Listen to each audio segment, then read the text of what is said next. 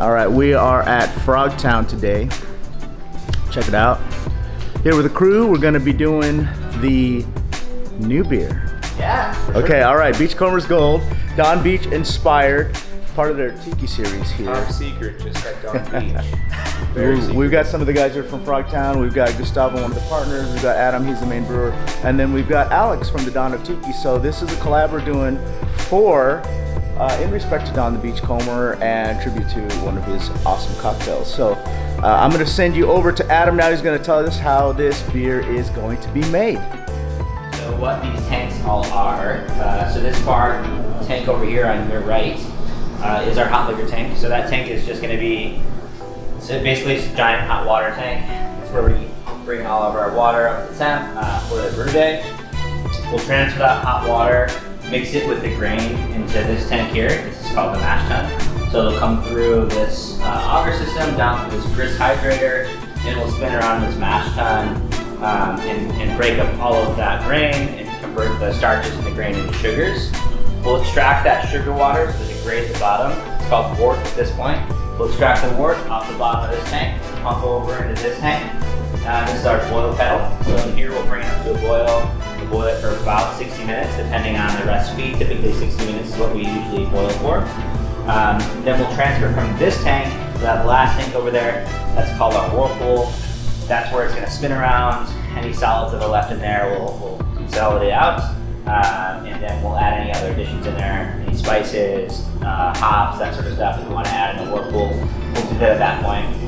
Pass it through our giant plate chiller. So we have a two-stage plate chiller at the end. The first stage is just ground cold water. The second stage is glycol. That's circulating around 25 degrees.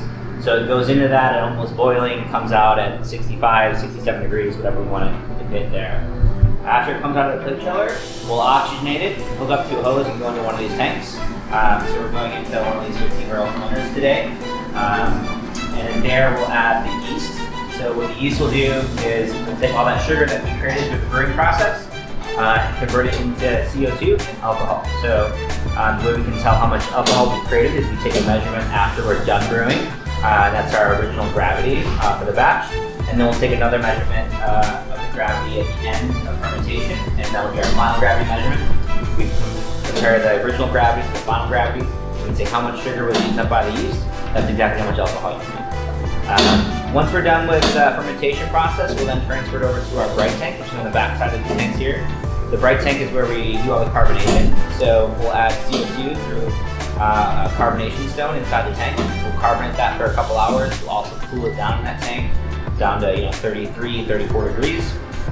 Inject that CO2, carbonate it up. We let it sit in that tank for a couple days, anywhere from 1 to 3 days, depending on the batch and how quickly we need to recover that tank. From there, it'll go into some sort of package, so either kegs for distribution, service in our cold room, or it'll go into cans. This particular batch will be doing a little bit of both. We'll split in that batch about 50% cans, 50% in draft. And then it's ready for consumption. So all the way from grains to glass, we're anywhere from 2 to 3 weeks is our typical schedule when these will come out. Awesome. Exciting stuff. So we're doing all that today. We're doing all of that today. Actually, we are, except for that bright tip from the Yeah. So everything that went over is what we're going to be doing today. Great. And then anything after the bright tank will be done kind of routine. So Cool.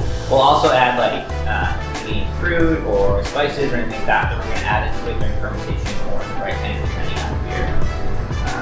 Cool. I think we're going to play with some yeast today, and we'll be adding a little bit of anise in the whirlpool. So Awesome. I'll probably get some star anise and throw that in there. Will we be able to see what that's going to taste like at all today? Or? Yeah, absolutely. So we have some extract to try and sample it. So we'll bring some anise extract and mix that with one of our light ales and see how that tastes. And get an idea of how much we want to use for the final product. So it's a strong flavor. Yeah.